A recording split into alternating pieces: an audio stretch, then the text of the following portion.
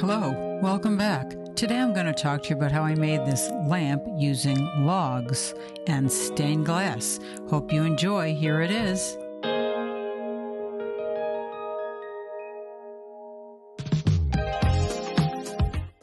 But first, a testimony from a past customer. Hello everyone, I'm Elisa Dyson. I'm here at Melanie's booth at the Banner Elk Art Festival on the Green. And I just wanted to comment about her beautiful lamps. Every one of them is a work of art. Last year when I was here, I bought one very similar to this, but it had blue and white glass in it with the same type of wooden base and the edges. It sits in my living room beside the fireplace. I think everyone should come and take a look. Unfortunately, they're not lit up right now, but when they are, the various lights, every side of the glass is different, so you can continually turn your lamp to get a different view when you have it in your home. So this, I believe, is beech, and I milled it off of this property I have, and I had to plane one side of it in order to attach a square piece of lumber to it in order to attach the stained glass. So that's what I'm doing now. It's a Ryobi hand planer, and it's battery operated, but I'm just checking to make sure it's flat, and it isn't, so I had to make it flat. Otherwise things wouldn't sit right when I was putting the stained glass in.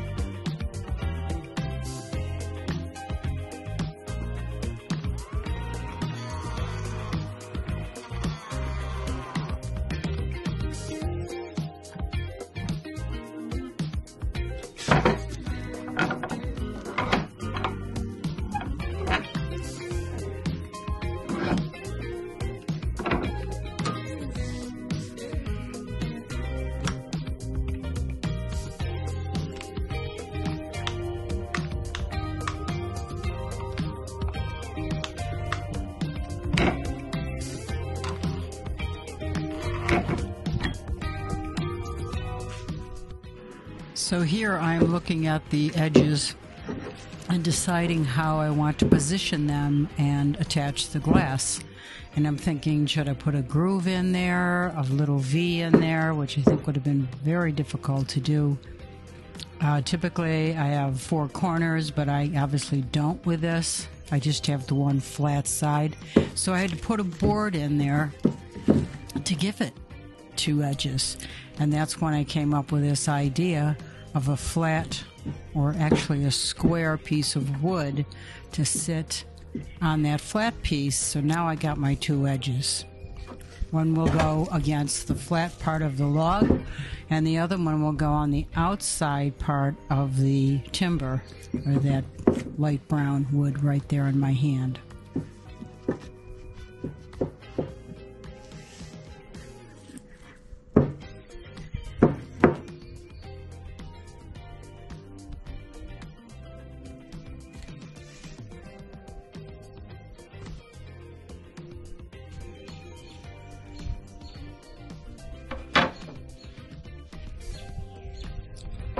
So now I'm just sizing up the little pieces that I'm going to attach.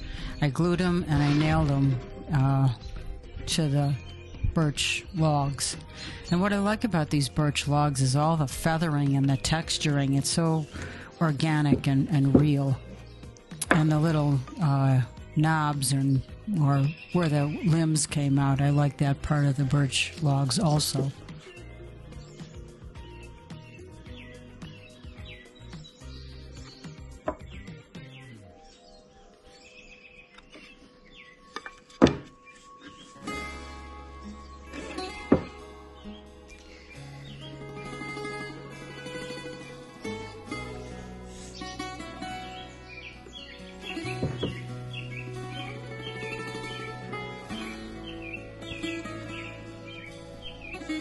So now I'm putting on some Titebond 3 glue, and then I will attach it with a battery-powered nail gun, and I'll leave space on the one side for the glass to attach to, and a little bit of space closer to the bark on the other side, and the glass will sit on top of that.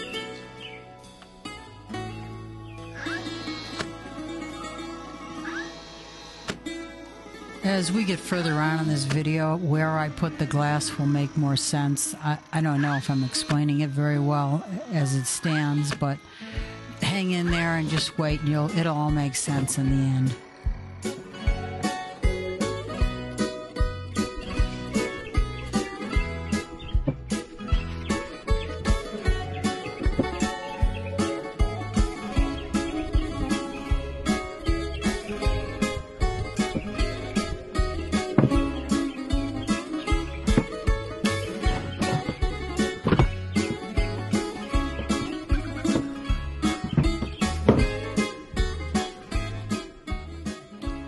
Now I'm just thinking it through, because I didn't want to have to rip off that little piece of wood and all the nails and the glue, and that would have made a big mess.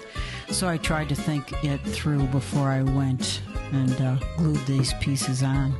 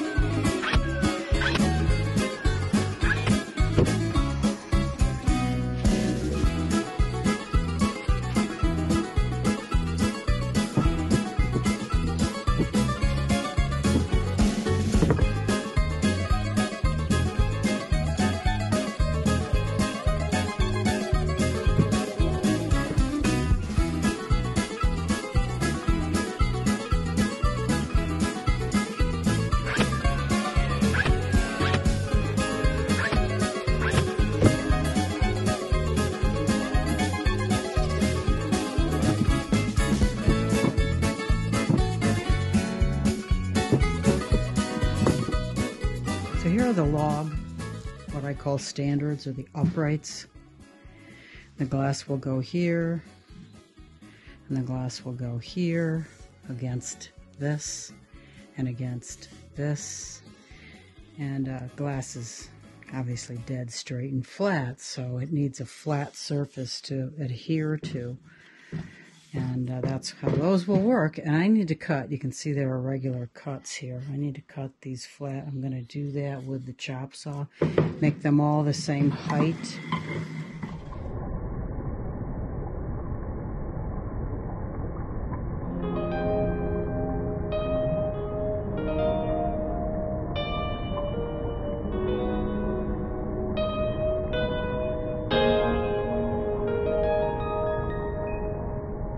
What I will use is this piece for the bottom. So I will cut this here.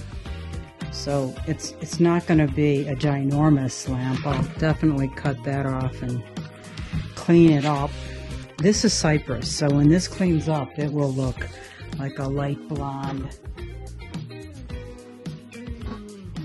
This color. This is obviously still got the sawmill marks on it.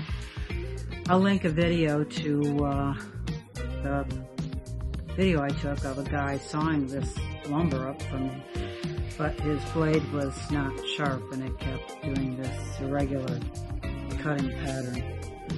But it's all live edge, you can see live edge. It'll be that color once I sand it down, or run it through the planer, whatever I need to do to make it dead flat and also nice, pretty. Get rid of the old tarnished look. Now that won't tarnish inside. This was outside, so that's why it tarnished. So that'll be for the bottom. Cut here, recut there. So it's not going to be a big footprint. You don't want a big footprint. And this will be the top. I like the live edge look, so I'm going to keep that and probably clean this edge up a little bit more, make it a little bit more. This I milled, so it needs to just be cleaned up a little bit, and I'll cut it like right there. So it's parallel with this end. That end is fine. I'll probably chamfer this over to match this edge, you know, so it's all about the same. So it looks kind of like that. This will be on the top, so what I'll do is I'll have to carve a hole in here big enough to get your hand in there, and the only reason I do that is to get in and change a light bulb. That'll be the top, and then do some kind of cute little hood that sits within this frame and not overhangs. I could do one that overhangs. I'll just have to see how that goes when I get to that point. Whenever I design, it's always by the seat of my pants. I mean, I make it work according to what I'm presented with. So, you know, if things don't work that I have in my mind in my original design, then I change it. I just make it work for whatever it is that I'm creating. I let the material, in this case wood, speak to me, so to speak. No pun intended. Now, I have a 60-tooth blade on this, and it should give me a really nice clean cut. The issue that I'll have is making it level, because this is not level. So I'm gonna put it on this flat piece. I know that is flat. So that is how I'm gonna cut all of these sections. So it might go this way or that way. So what I probably should do is fill it with this piece so it's butt up against. It might be a little thick.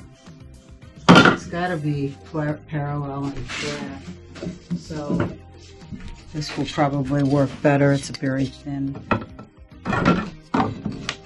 piece. And I'll butt this up to that, and then this will lay flat on the table itself. So now it's going to be an even cut no matter what I do.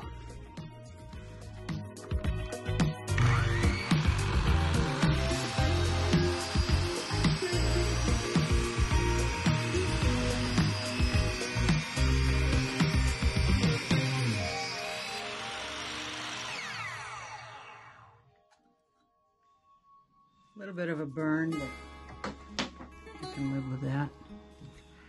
But this will lay nice and flat now.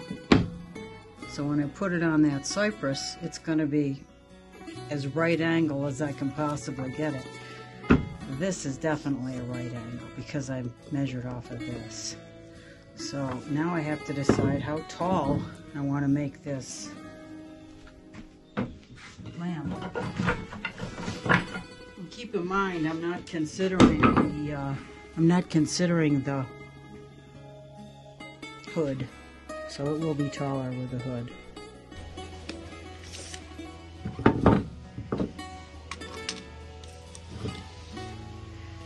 I think I'll make it 16. So right there. Put a pencil.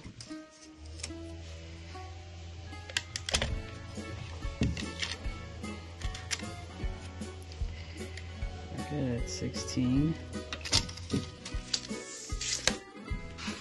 And since I'm cutting 3 more of these, I need to put a stop at one end to make sure they're all the same length. So I'll cut the one end flush first, and then I'll flip them all, put a stop down there, and then cut the rest of them.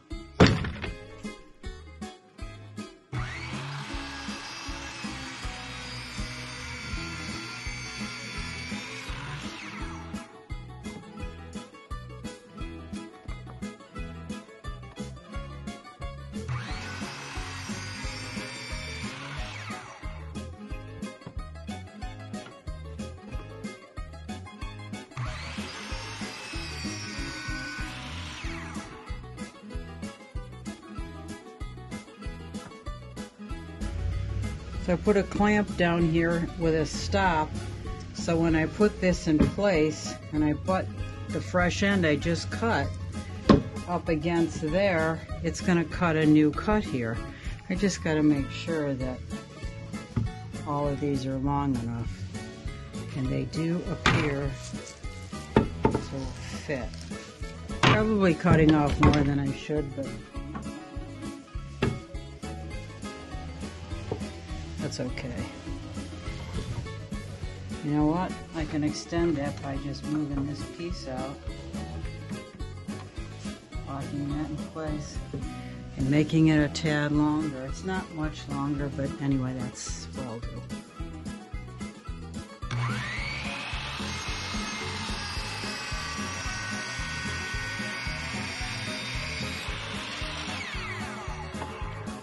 So now I've got another flat cut. So now these two should be absolutely perfectly even. This is going to be sanded out and smoothed out. And this will be sanded. Well, I don't think I have to sand that. So there's one. Find my flat cut. It's at this end. I got a new piece of board here because the other one was too long. So do that. Bring it up to the end. Make my cut.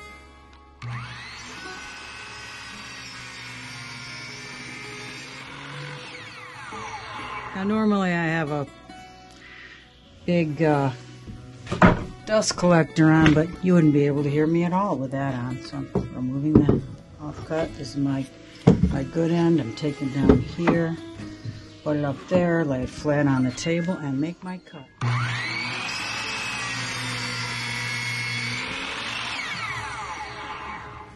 Number 3. And the bad end gets cut, so flat on my table, butt up against that square piece.